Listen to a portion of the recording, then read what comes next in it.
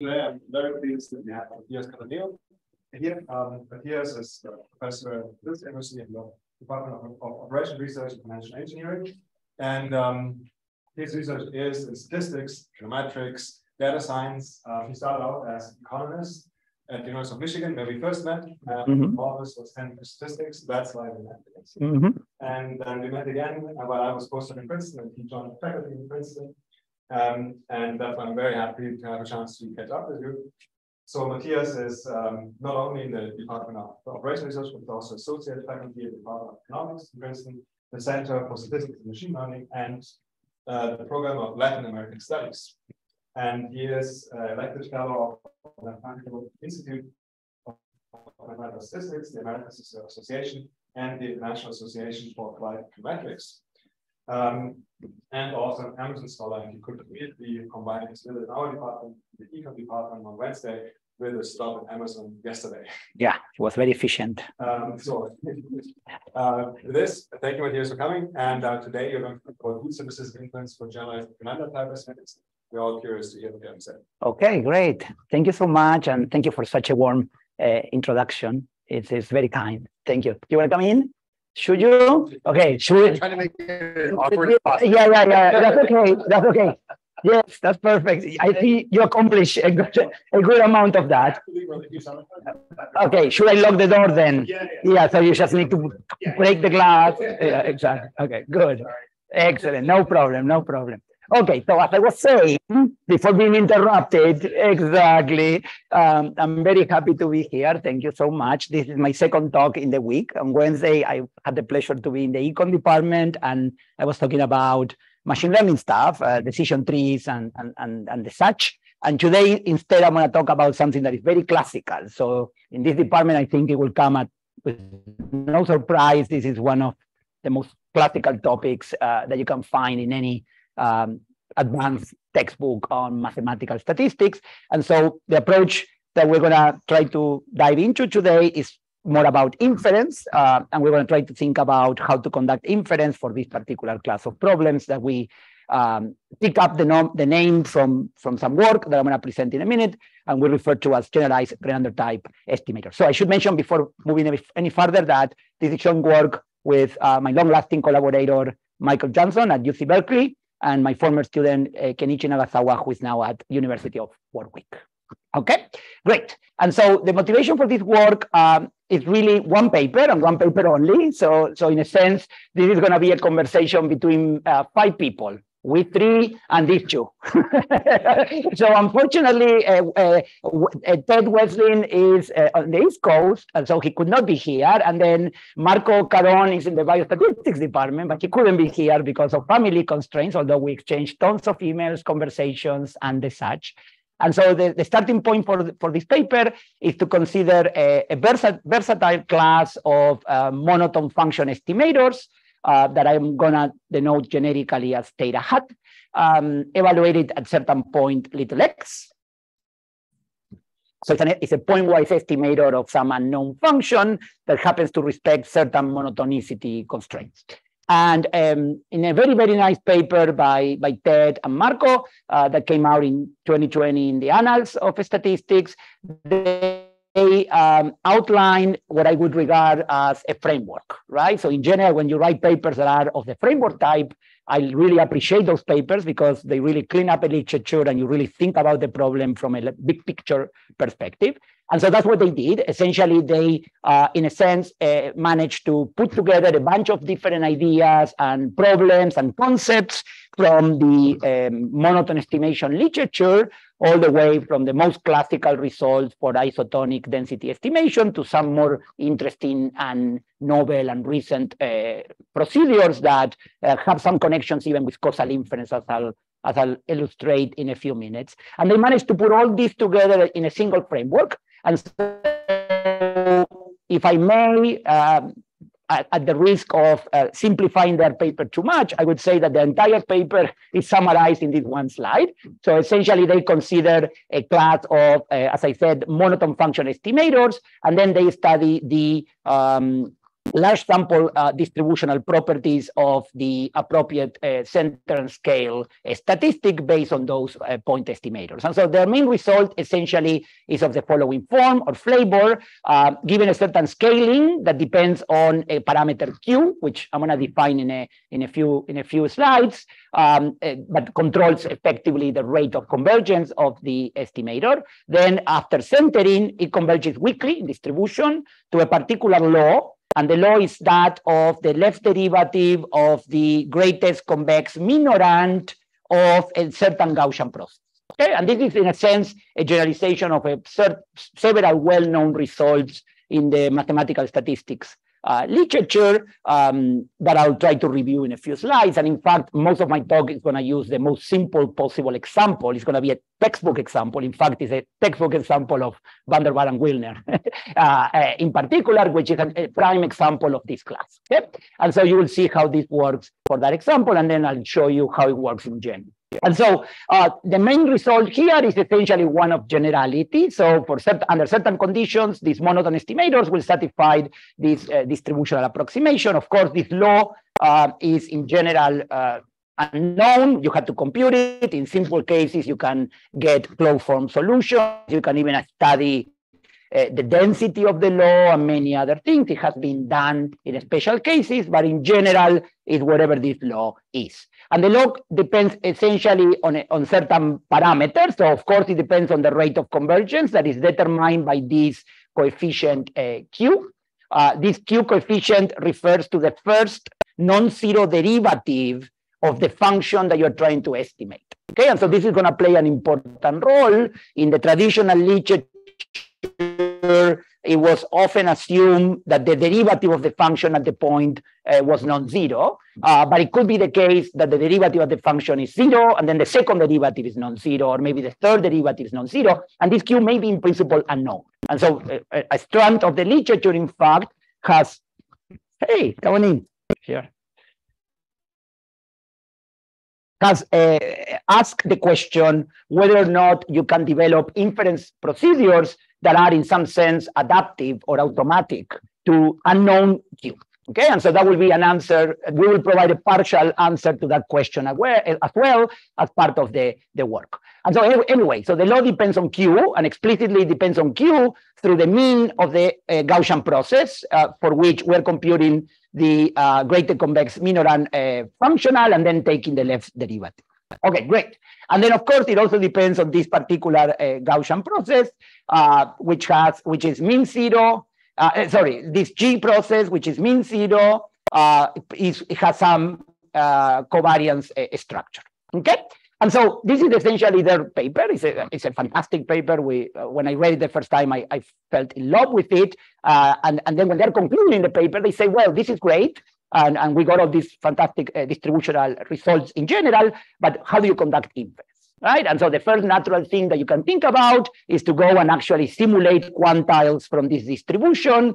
And then after, of course, estimating the mean and estimating the covariance function, then you would try to simulate from this distribution in order to form confidence intervals, for example. Okay, and that would be challenging for a variety of reasons. This often has no closed form solution, and so you need to work hard to do that. And then, of course, the natural alternative would be to say, well, why don't we use resampling methods? Well, why don't we try to use the bootstrap or some modification of the bootstrap to try to approximate the sampling distribution of this statistic by repeated sampling with some particular law that we can choose. Okay, and then, of course, you know this literature a tiny little bit, you would be aware that it's well known that the non-parametric bootstrap is inconsistent in this framework, right? And so you cannot directly go to some off-the-shelf methodology, such as non-parametric bootstrap, weighted bootstrap, or variants thereof, directly apply it to this procedure and get or hope to get a valid distributional approximation. And so the main motivation of our paper is to try to think hard about how to conduct inference in this context. And so the way that we're going to do that is essentially by analyzing the construction that leads to this weak convergence result, isolate the sources of failure of the bootstrap, and then modify in a certain way that will become clear as I explain the construction, modify in a certain way the statistic that we're going to be resampling in a sense, and then apply or leverage the bootstrap once we have corrected the problem. And that will be essentially the idea underlying the paper. Okay, so just in order to, in this audience, I don't have to do this much for this audience, but I just do it very, very quickly. I'll try to walk you through a couple of examples of this type of problems that you would be able to handle with this framework, within this framework. So it's quite rich. So we have something like 7 examples from a variety of literatures. So the most traditional one, of course, is isotonic regression, isotonic density estimation. So these are density functions that are assumed to be monotonic, and then you're interested in estimating the density at a point. And you have extensions of that that have been worked out where you can incorporate covariates, you can incorporate censoring, and you can do a variety of things like that. There is also, of course, isotonic regression, where again, you assume that the conditional expectation of y given x is monotonic, and you would like to estimate the regression function at a point. And once again, you can extend that to incorporate censoring or covariates and so on. In the literature of biostatistics, perhaps this is what is most commonly seen. You can find applications to all kinds of estimates of interest with extensions similar to the ones I mentioned before. And as I said previously, it is well known by now that the bootstrap is not a valid strategy without modification. Okay, so how do we came into this project? Well, we came into this project because we have a companion paper that was published in 2020 before we found Ted and Marco's paper, so we didn't know about it. This paper actually handles a problem that is intimately connected but different. It handles the problem where you are trying to estimate parameters in an M-estimation setting, but actually these parameters exhibit a cube root asymptotics. So if you're familiar with the work of Kim and Pollard, in particular, I come from the econometrics literature, so I'm highly motivated by the maximum score, right? The maximum score is a particular problem that econometricians care about quite a bit, and that is a special case of a cube root type estimator in the language of Kim and Pollard. And so we, in a paper that we recently published in Econometrica, we actually proposed a quote unquote reshaping of the M-estimator procedure that would allow you to apply the bootstrap and get valid inference based on the non-parametric bootstrap in that context. So that's where we came from. And of course, after we published the paper, several people said, well, in Kim and Pollard, what the example number 1 is maximum score, but the example number 2 is monotone density estimation. Example number 3 is mode estimation or whatever. So they naturally ask, okay, can you deploy your ideas to monotone estimators? And so that's when we jumped into the literature and we thought, okay, is this possible? And in the process, we discovered a lot of things. We discovered things that were transferable and things that were not transferable. And so we had to actually come up with a different construction. But ultimately, we were able to, again, have this notion of reshapement. And I'll show you exactly what I mean in a couple of slides, where we change the way that the estimator is being constructed in such a way that we enable the non-parametric bootstrap to become valid again. And so that's why the title of the paper is Bootstrap-Assisted. We rely on the bootstrap, we resample from the data, but we need to modify the estimator or the statistic along the way. And so actually, to the extent of name dropping a little bit, if you allow me, I try not to do that, it's going to be a kind of debiasing, if you like. I don't want to use that language because nowadays debiasing is so used for everything, right? So it's very difficult to know what it means. So, but there will be a particular subtraction of a bias term, if you like, of a certain form, okay? So that's kind of the basic idea. So let me try to present the main example that we're going to work with today. And in the process, I'm going to show you a couple of more examples to try to get you excited about this if you haven't seen it before. And in the process, I'm going to motivate this using the language, or rather, I'm going to build towards the construction of Westlin and Caron, where they propose a general framework to analyze monotone estimations in general. So to get started, consider the prototypical textbook example. So you can find this. I forget the chapter now, but I read that chapter many times in Van der Waal and Wilner, where they studied isotonic density estimation. So you assume that you have IID data on some compact support, not very important. And then you have the CDF of the data, which we assume is absolutely continuous. You have a Lebesgue density. And then we assume that the Lebesgue density is indeed monotonic, at least at the point of interest, but more generically, it should be monotonic as we, for the analysis to go through. Then we care about the parameter of interest, we care the density at a point. Okay, and so the name of the game is to search for all possible functions that belong to the class of non-decreasing densities, such that they minimize the likelihood, right? And so that leads naturally to the Grenander estimator or isotonic density estimator, which can be conveniently rewritten as the left derivative of the greatest convex minorand applied to a particular functional of the data. In this case, interestingly enough, just a CDF, empirical CDF of the data. So that's the representation that the estimator has. And so the result that is generic here can be specialized to the special case of this simple problem, although we don't need such a machinery, it already has been solved. But nonetheless, for a mental sanity check, Q will be 1, because the first derivative of the parameter of interest, so the second derivative of the CDF, the derivative of the PDF, is non-zero by assumption, and then you have the sentence scale, the rate of convergence is cube root, and then you converge to this very particular law, which actually has a name and is known as the Chernoff distribution. So in this particular case, you have a pivotal law up to scale, and the scale depends on certain features of the data generating process. It depends on the density, the derivative of the density, and whatnot. Okay, so this is very standard, straightforward from textbook. Okay, great. So here's the second example. So the second example is a little bit richer. It's more interesting because now we think about isotonic regression. And so now we have outcome or response variable y's. We have independent variable x. Again, we have IID.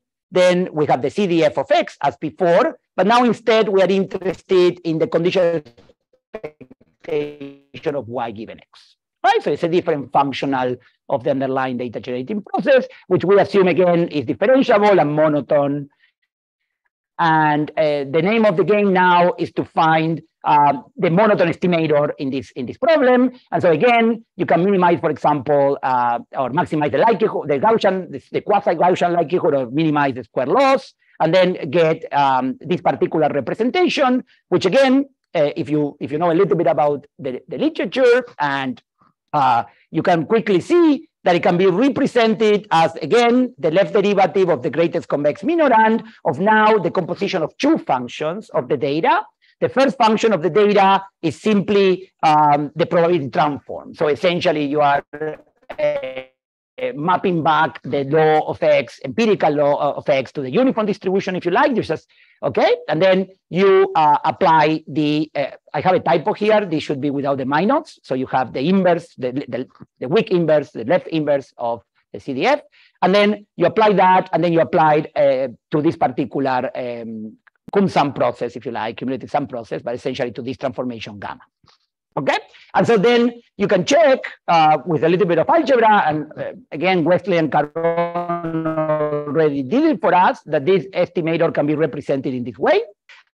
And then again, in this case, under regularity conditions, you will have Q equal to 1, and then in this case, the rate of convergence will be again cube root, and it will converge to this particular law, which again, in this case, happens to be a rescale Chernoff type distribution. Okay? So all this is textbook, quite simple.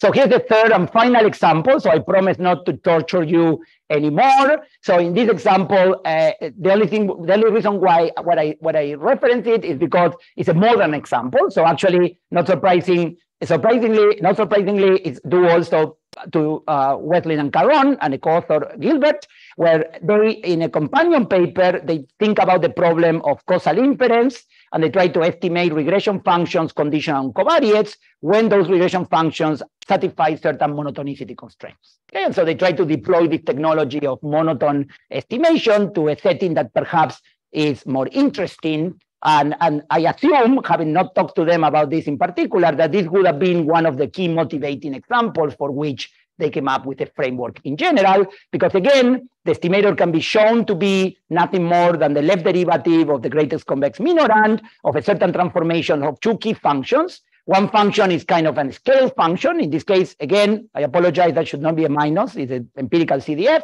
And then the other one is some particular transformation, which is Catalan, okay, or sort of, kind of that, okay? Very good.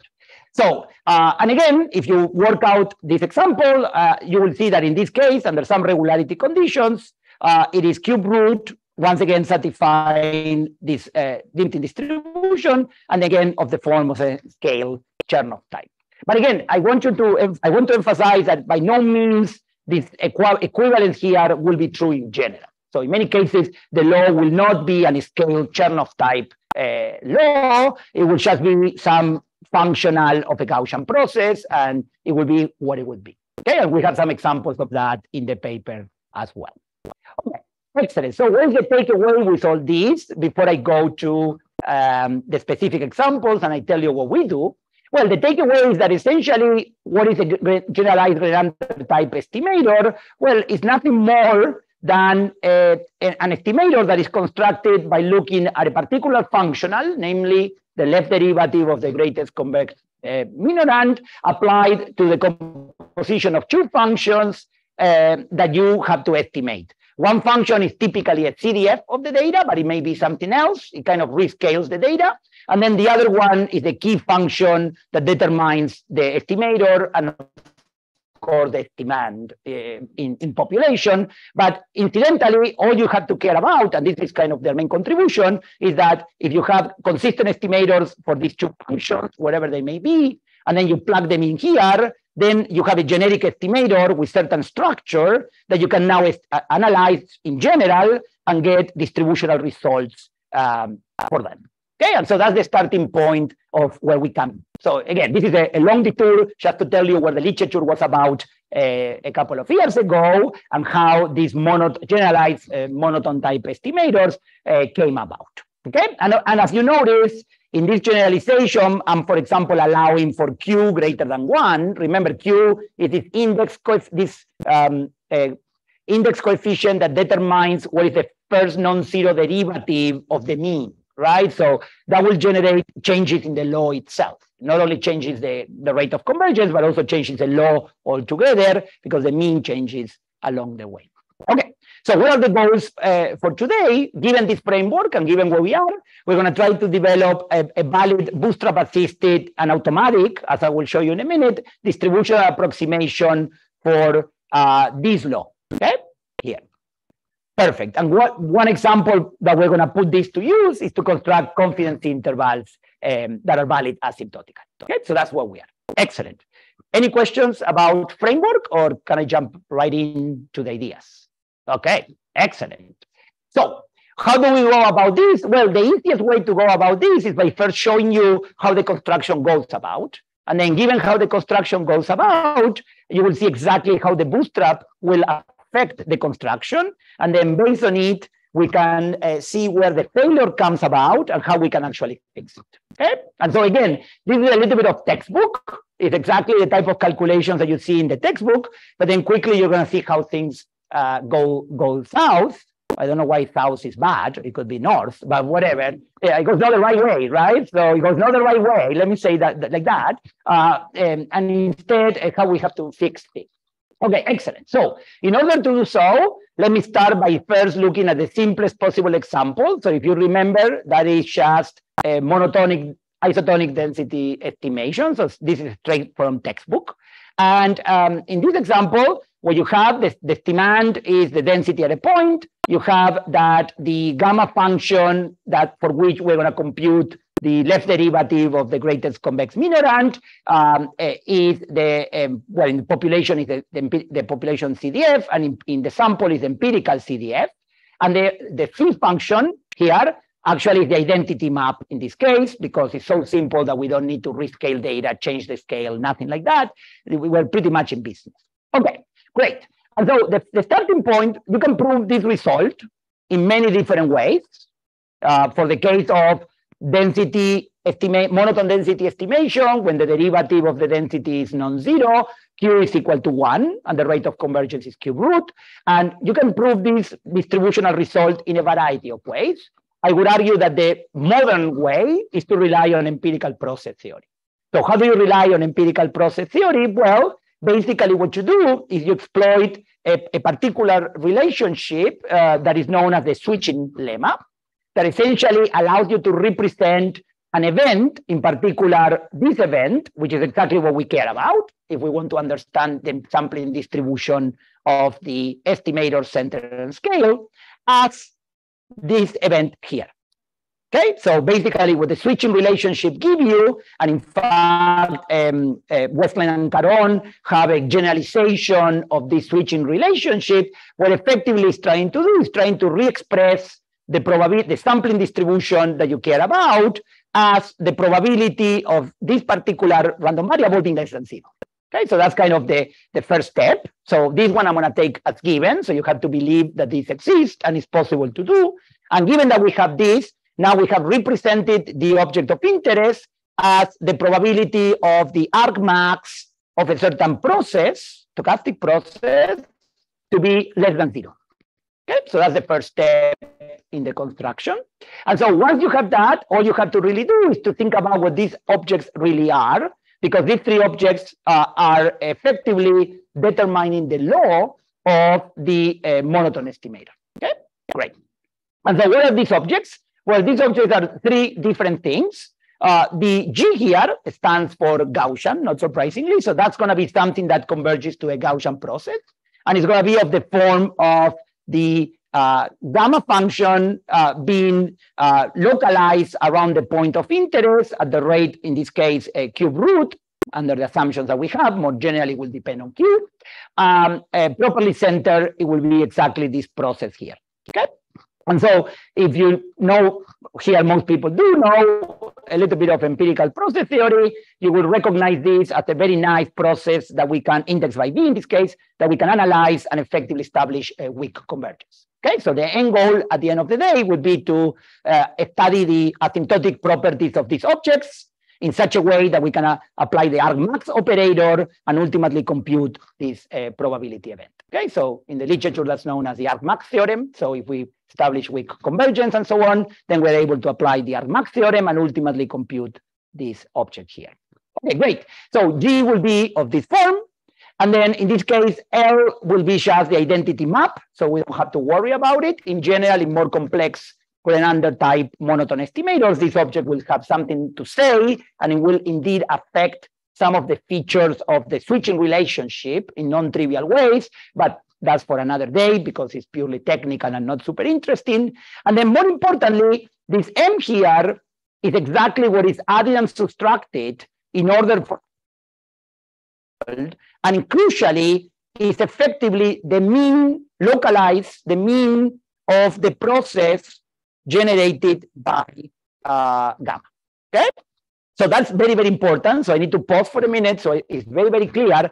M will be the mean of the process, properly localized and scaled, and G will be the mean zero process that will converge weakly to a Gaussian process along the way.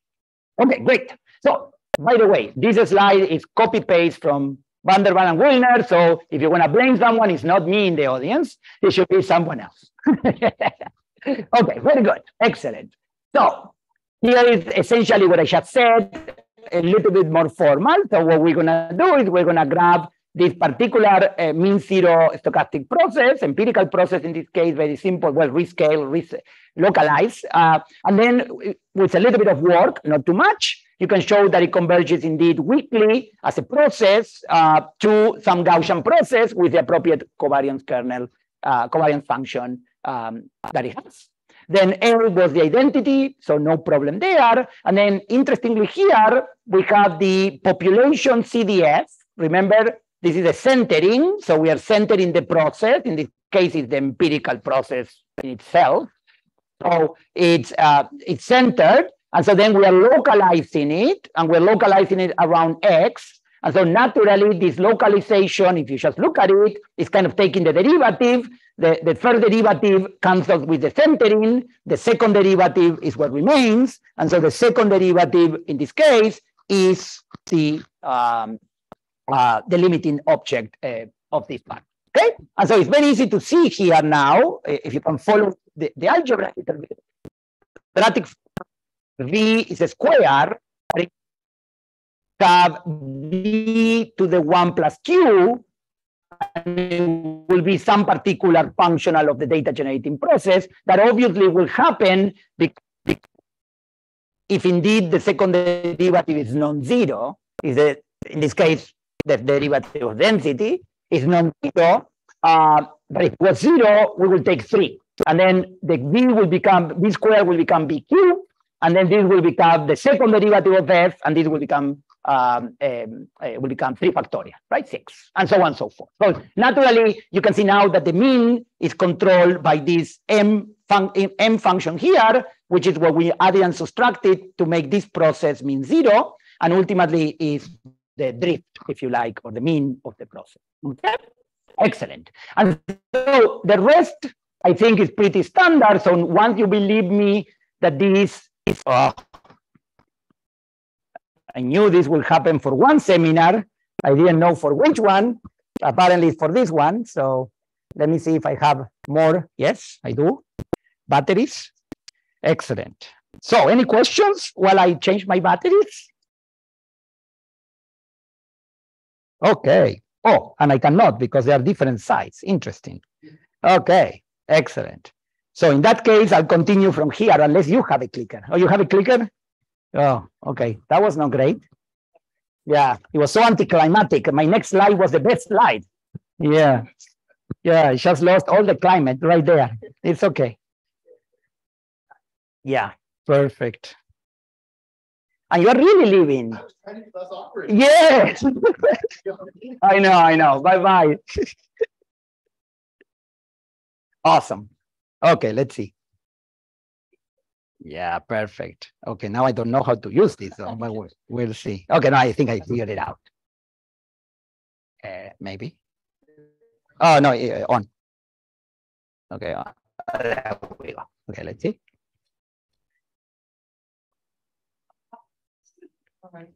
It's okay, no problems. Yeah. No, it was my bad. I should have checked the battery before. Okay, the laser works. Oh, hold on. The laser works. Let me try one more thing. Oh, not anymore. Yes. Yeah. This one is more stable. So. Okay, there we go. Let's try this one. Yeah. Okay. Laser works. There we go. Perfect. Excellent. Okay, thank you, Emma. Okay, very good. So as I was saying, this mean zero empirical process will converge to some Gaussian process. The mean will converge to whatever the mean is. And then once you have this convergence, you can get the R max to do its job. And the R max of that will converge to the R max of this. Okay, that's basically what it is.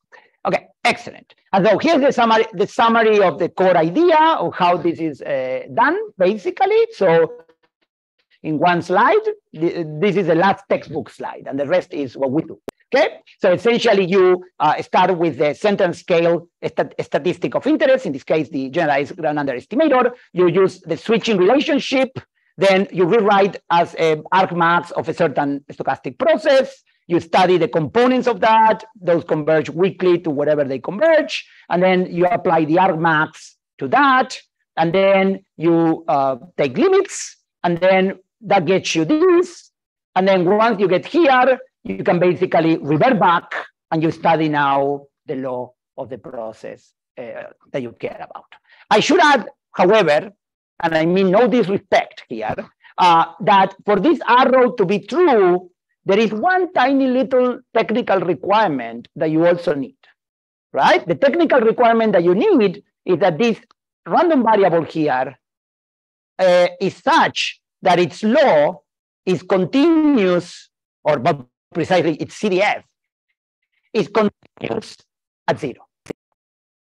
So this is a small technical detail, but it turns out that we couldn't find it anywhere in the literature being verified. Okay. In the textbooks, however, is no problem, because in the textbook, the law is actually an scale of the Chernoff distribution. And the Chernoff distribution not only is has a CDF that is continuous, but actually is absolutely continuous. And in fact, it has a Lebesgue density, and people have worked it out. So it's very nice. But in general, if you are at this level of generality, it is not true that you would have a continuous CDF at 0 to begin with. And so, as an aside, in the paper, we actually provide conditions for which the argmax of a Gaussian process with certain assumptions has a CDF that is continuous. Okay, and so that has to be verified, and actually you can show counterexamples where that will not be true. And of course, it depends on certain structure on the covariance function of the process and certain structure on the mean of the process as well. Okay, great. So putting aside that technical digression, the bottom line is that to analyze the empirical distribution of the monotone estimator, you realize through this chain of ideas, and then ultimately you get the distribution characterized as the left derivative of the greatest convex minoran of now this process that I just showed you. Okay, very good, excellent. So what happens if you try to apply the bootstrap to this? Okay, and so this is where our paper starts. So the first thing that we did in the paper is to say, well, we understand well how this has been, how this works, and provided that we're married to this particular strategy of proof, now we can just literally do the one thing that we do every time that we think about the bootstrap. Every place where we can, we just put stars, right? And stars means bootstrap. Okay, and so I'm going to try to formalize this idea now, and we're going to try to think about how the bootstrap fails in this context, and that will give us a constructive way of fixing the failure. Once we fix the failure, we're going to be able to provide a generic way of doing it. So here's the idea. Again, just to get you back up to speed, the estimand continues to be the monotone density at a point. The key gamma function is the population CDF. If you were to form the monotone estimator, all you would do is to plug in for the empirical CDF.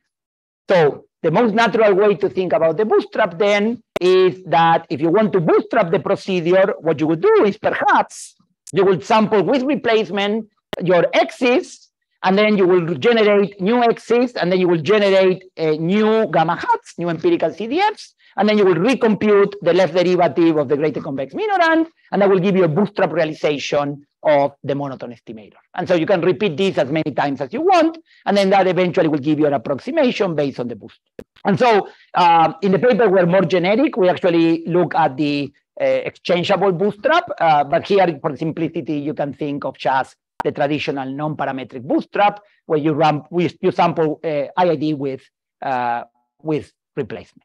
Okay, so then once you do that, now these next two slides should be sort of familiar to you with one small change. So before, if you remember, the construction was we apply the switching lemma, we study the three terms. One term is the mean zero Gaussian process, the mean zero stochastic process, empirical process, which in this case is the CDF localized, and then the mean is whatever the mean was in order to center the process. Okay, so that was what it was. But now we do the bootstrap, and in bootstrap, this is kind of interesting because from the bootstrap perspective, the mean of the bootstrap is empirical CDF, it's not the theoretical CDF.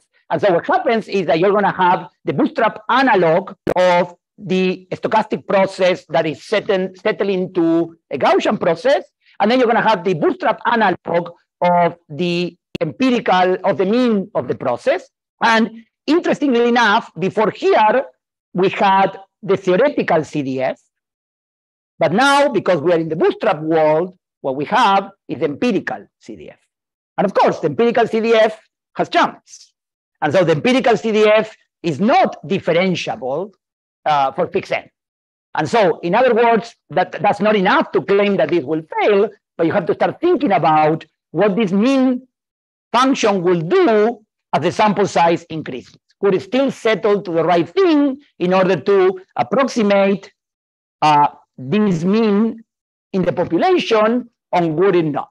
And of course, it's not surprised that it would not, because we know the bootstrap fails in this context. And so the question is, what of all these fails? Okay? And so with a little bit of work, you can show, not surprisingly, that the bootstrap analog of the stochastic process that converges weakly to the Gaussian process works, continues to deliver the correct approximation. The L function was the identity function, so there's nothing to change here, but in general, it will work in the bootstrap world.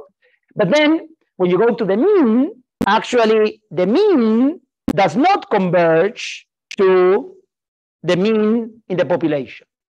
And in fact, it doesn't converge to anything. It doesn't settle in probability. It stays random all the way, because essentially you are localizing, and the jumps at which you're localizing are exactly the rate at which the CDF is converging to the population CDF in order for you to think about computing derivative. And so essentially this term here is a term that is failing.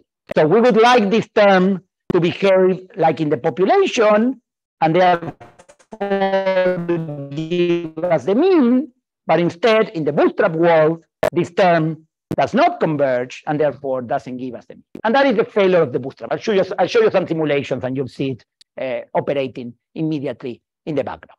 Okay, and again, in the literature for monotone density estimation, several fixes have been proposed. For example, people have realized this, and people have smoothed out this empirical CDF, right? And known, Kosorog proposed that is known as the smooth bootstrap, right? Or different proposals have been given to try to avoid this inconsistency or the inconsistency of the bootstrap induced by this mean not converging sufficiently fast, if you like, and not settling what it should be settled. Okay, great. So we kind of identified the source of the problem. Okay, and so how do we fix it now? So what we therefore, okay, here's the summary. So what we basically learn is that the asymptotic distribution can be established using empirical process techniques, and it follows directly from textbook. If you were to apply the non-parametric bootstrap, unfortunately, for the non-parametric bootstrap, there will not be weak convergence in probability, because as I showed you just now, in here, there will be a term, in particular this term, that will not be replicating the mean of the process in the population. So what is the problem? Well, basically the problem is that this gamma hat in general, which for the case of monotone density estimation is just the empirical CDF, in the population is very nice. It's a very nice quadratic, admits a very nice quadratic expansion by virtue of smoothness.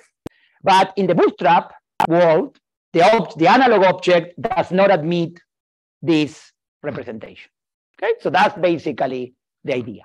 Okay, so then once you find these observations, now you have a way to fix it. So what do? We basically recenter or debias or change the mean of the process. Essentially, that's what we do. So what do? Essentially, we say, well, we would like in the bootstrap world that the mean to replicate this quadratic expansion. We know that it doesn't satisfy it.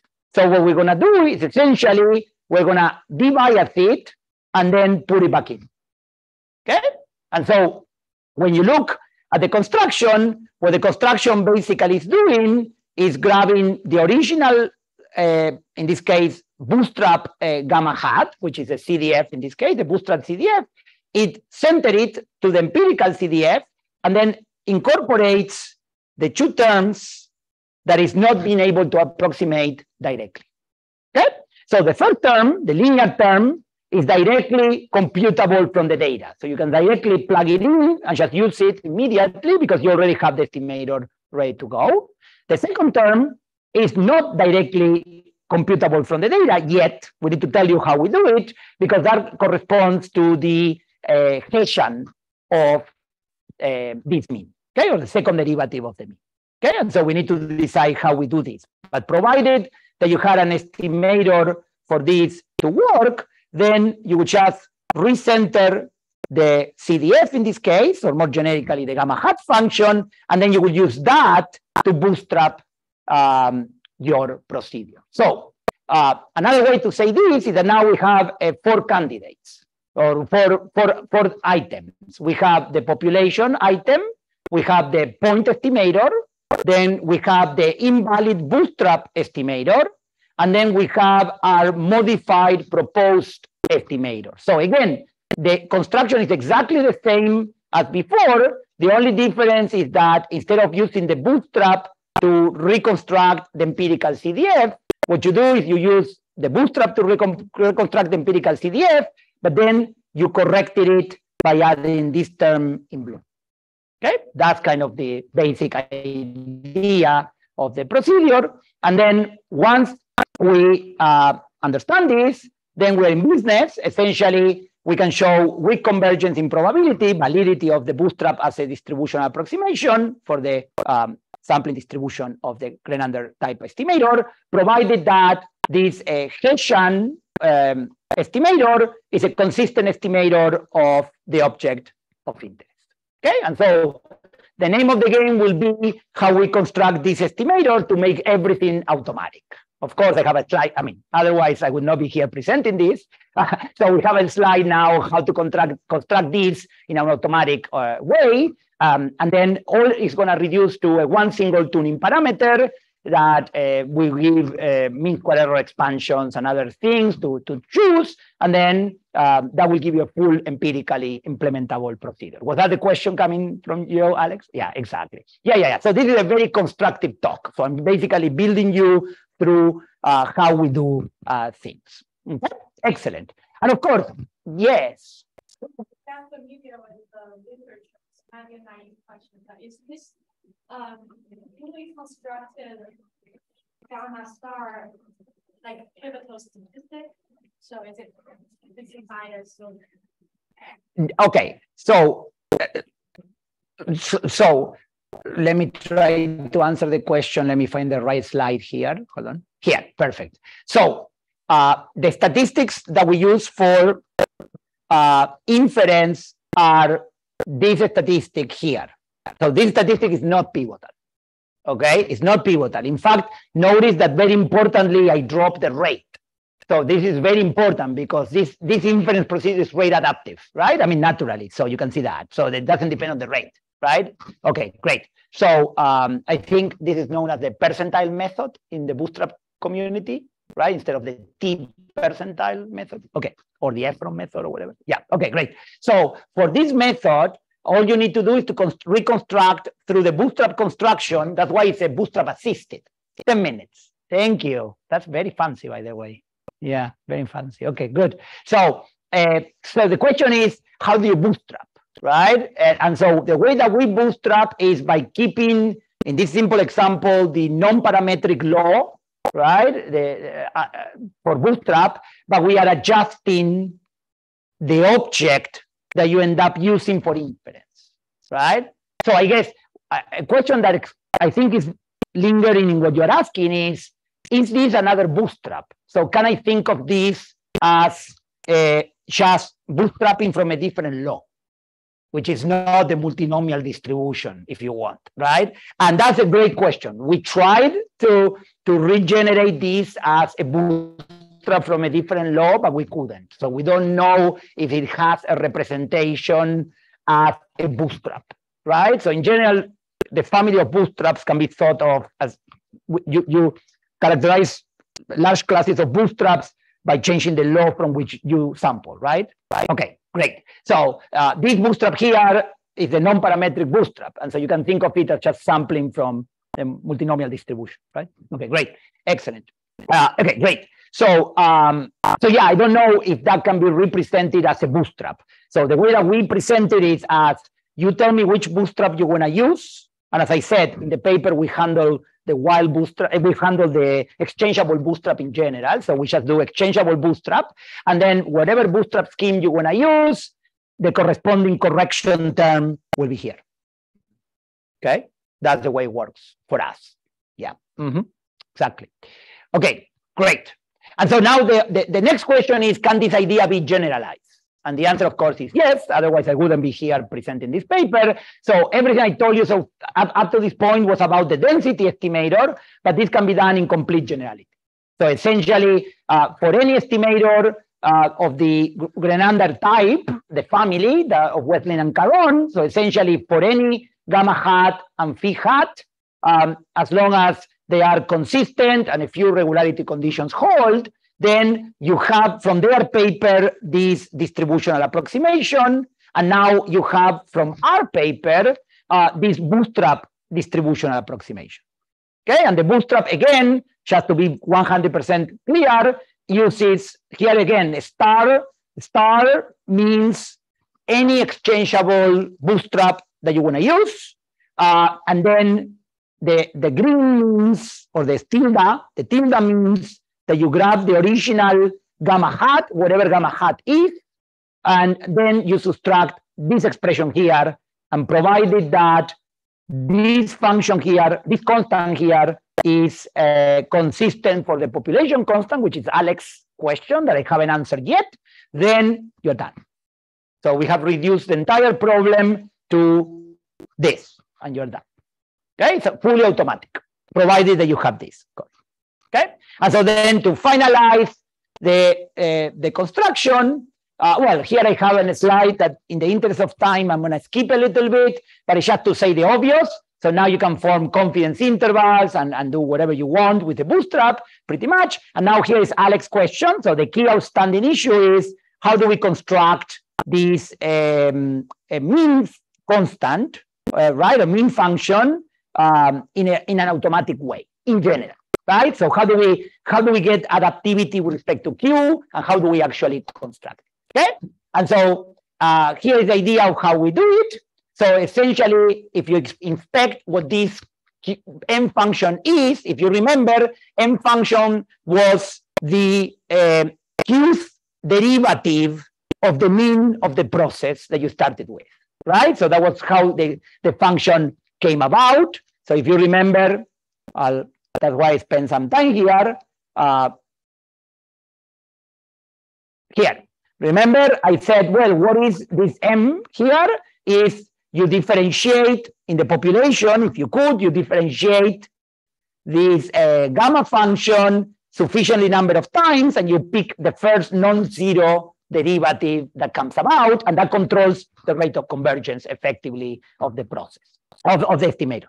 Okay, and so now we look at this and we say, well, again, one more time, we're trying to find the derivative of something that may be non-continuous or not differentiable. So how do we do that? Okay, well, what we propose in the paper is a numerical derivative approach. So essentially, it's like a perturbation approach. So essentially, we grab, we try to estimate this object here. So how do we estimate it? Well, effectively, this took a little bit of trial and error until we got it right. But then effectively, we grab this function here, which is gamma hat minus this object here. I'm giving you the general formulation now. In the example of the density, monotone density, this was not there, and so it was easier. But here, you need to do it for gamma and for phi simultaneously. And then what you do is you effectively compute the Qth derivative of that object. Okay, so that's basically the Qth numerical derivative of the object. And so the only thing you need to choose in order to implement this is effectively how large or how small your step size will be for this differentiation of the mean. Okay, so the tuning parameter here will be epsilon. Okay, and so in the paper, we construct an optimal mean square error optimal epsilon choice. We compute some higher order expansions, and we also give the right rates for which this epsilon should satisfy. Okay, and this, of course, will depend on Q here. And then in the paper, we also develop a version that is Q adaptive. Okay, so you don't need to know Q, and you can actually find the approximation of this quantity here at the end. Okay, and so here we find this Q adaptation up to a certain level of Q. Okay, great, excellent. And so just to conclude, So I'm perfectly on time. Let me just show you a little bit of simulations that we did in the paper. So this is a table extracted from the paper. So we have a couple of DGPs. This is isotonic regression, very simple. So if you apply the standard non-parametric bootstrap, and you just naively try to construct confidence intervals for the parameter, you will see that the coverage in repeated sampling, this is 2,000 replications, 1,000 sample size, is about 83%. 83%, here is 90% for a nominal 95% confidence interval. So the bootstrap is biased, so it's not it's not valid. And then if you try to apply the M out of N bootstrap, or subsampling, which some people like, and indeed it has been shown to be valid, in the simulations even does not perform very well. You can see that it's well below 95% coverage in these examples. Here it's doing a little bit better maybe, but in general it's not doing great in terms of coverage for the 95% nominal target. And then if you try a reshape approach for this case, you basically, we have three cases. So we do oracle. Oracle here means that you know M. Of course, in the simulations we do, so that's easy. In the second case, we do the numerical derivative estimator with the automatic epsilon data-driven epsilon based on the mean square error expansion, but we do know Q. In this case, Q is 1, 1, and 3. Okay, in these three models, doesn't matter. So we know Q. And then the third one is the one that we don't know Q. So we know that Q could be between 1 and 5, but we don't know where it is, and we let the procedure automatically adapt to it. Okay, so those are the three rows.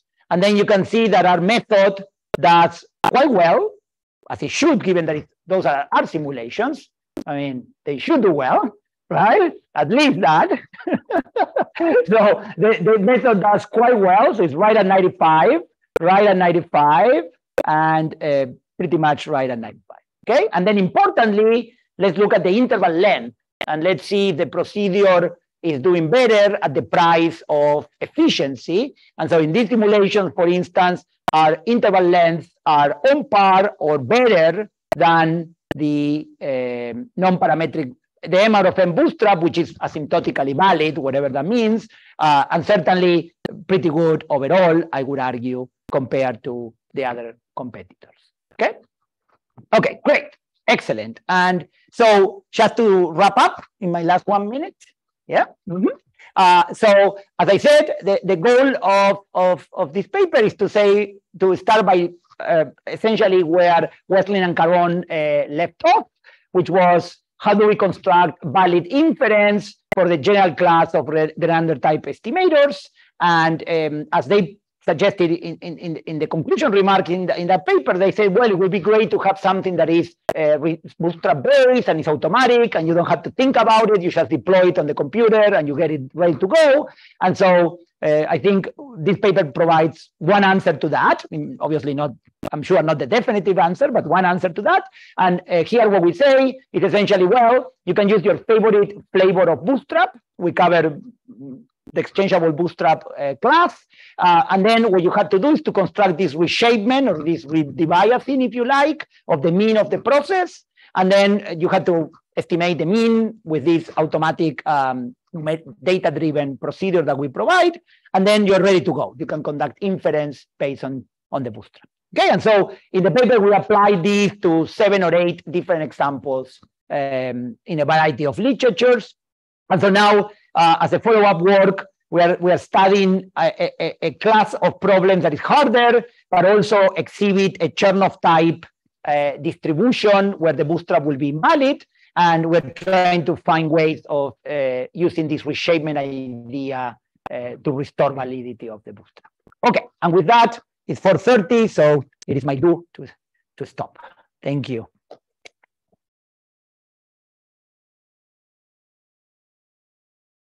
Thank you. Yeah. Okay, we are out of time, but maybe we can take one or two questions. I'd like to give, we have actually Marco on Zoom and Andrea.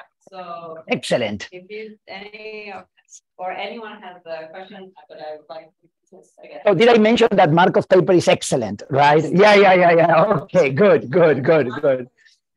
Okay. Yes, maybe he's going to disagree with that statement. Do you hear me? You hear me? Oh, you hear me? because it's in my computer. Okay, I see. So yeah. only Matias hears me. Yeah, Matias, amazing work. I've told you this before. This is phenomenal work and a phenomenal talk. And so thank you. And I'm sorry I'm not there. If I were there, I would give you a standing ovation. So I have many questions, and so we won't have time for that right now, but I hope to connect afterwards with you. But one thing that I'm wondering is, in the example you gave for the density, where you showed how the debiasing step that you end up having to do on this primitive estimator. So in this case, the primitive estimator is an empirical CDF. And so the Bootstrap works for this kind of parameter. And so in other contexts, you may have primitive estimators that involve nuisances that maybe are estimated using machine learning or so on, where the non-parametric Bootstrap doesn't necessarily work for these kinds of estimates, so for other gamma n's in different problems. Would that be a problem here? Do you need a Bootstrap to work for this primitive estimator to begin with for this to hold, or not? Okay, great. Thank you so much. So let me parse out that question in two parts. So first, you say the Bootstrap works. It doesn't work for the estimator that we care about, but I think what you mean is that it works in approximating the law of gamma hat, right? That's what you mean? Exactly. Okay, exactly. Got it.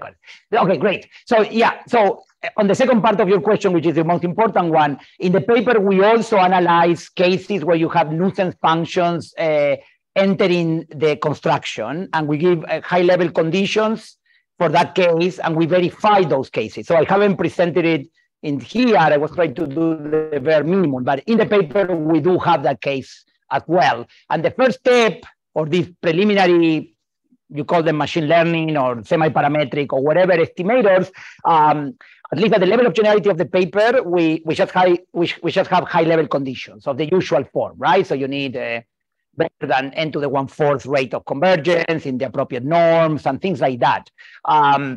So I guess I'm tempted to say, yes, it works in those cases, but of course, the moment I say that, I'm sure you can come up with a counterexample. So I'm going to say we provide tools that hopefully would allow you to deploy this idea in those cases. So yeah, we do have that in the paper. Awesome. Yeah. Thank you. Sure. So I don't know if there are other questions. I have other questions, but I don't want to hog.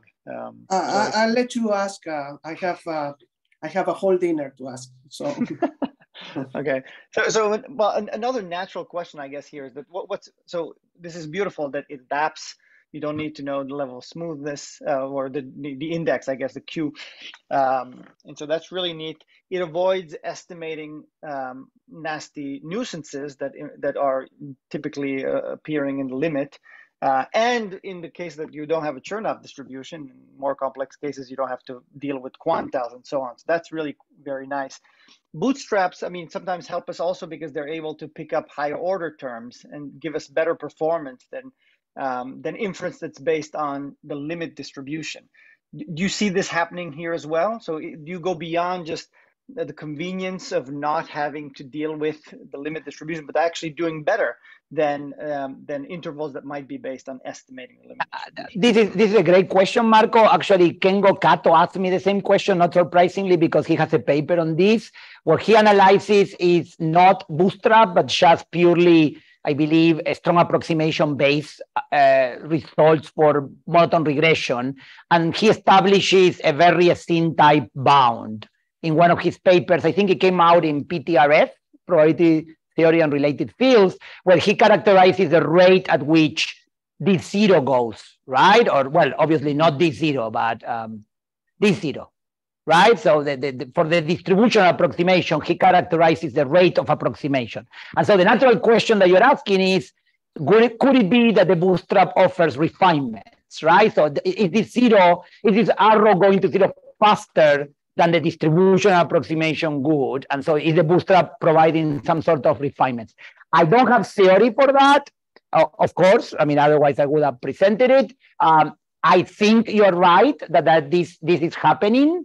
I don't know for certain, so I would have to prove that or work on it, and we haven't done it yet. But it's a great question. So of course, you would expect that the bootstrap indeed gives some sort of refinement. And again, the reason is embedded in the proof, because when you look at the proof, this arrow here, this weak convergence is based on empirical process theory, right? And so it has some rate of approximation, which you can quantify, of course, a la Berrier bound type.